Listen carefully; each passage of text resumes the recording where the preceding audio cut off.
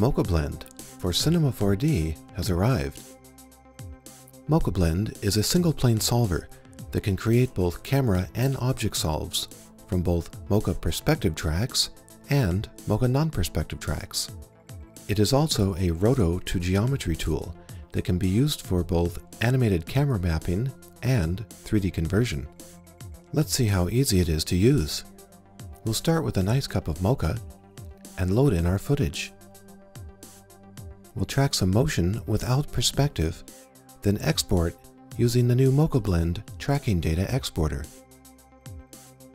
Pour your data into MochaBlend using the system clipboard. MochaBlend will then blend the Mocha data with Cinema 4D's 3D universe and create an integrated camera rig with your solve. What looks like 2D tracking data when viewed through the camera is actually 3D motion inside Cinema 4D. Now let's take a look at some more examples. First up, we'll track some more motion in Mocha without using perspective.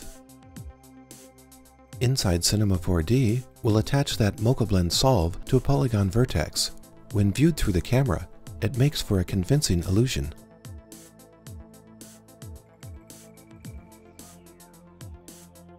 This time, we'll track some motion in Mocha that has a perspective shift. In Cinema 4D, MochaBlend's 3D solver will use this track to create an object solve. In the next example, we want to create a camera solve, but we only have a single plane we can track in Mocha. In Cinema 4D, MochaBlend will turn this into a real 3D camera solve.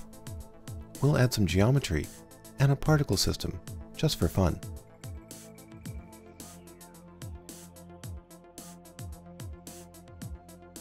Finally, let's take a look at MochaBlend's roto-to-geometry tool. Here in Mocha, we have a woman running that has been rotoed. Inside Cinema 4D, MochaBlend can give each roto layer its own position and depth, and create texture geometry that is animated.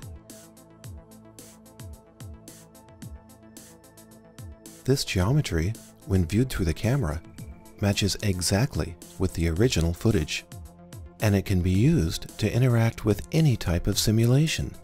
In this case, smoke.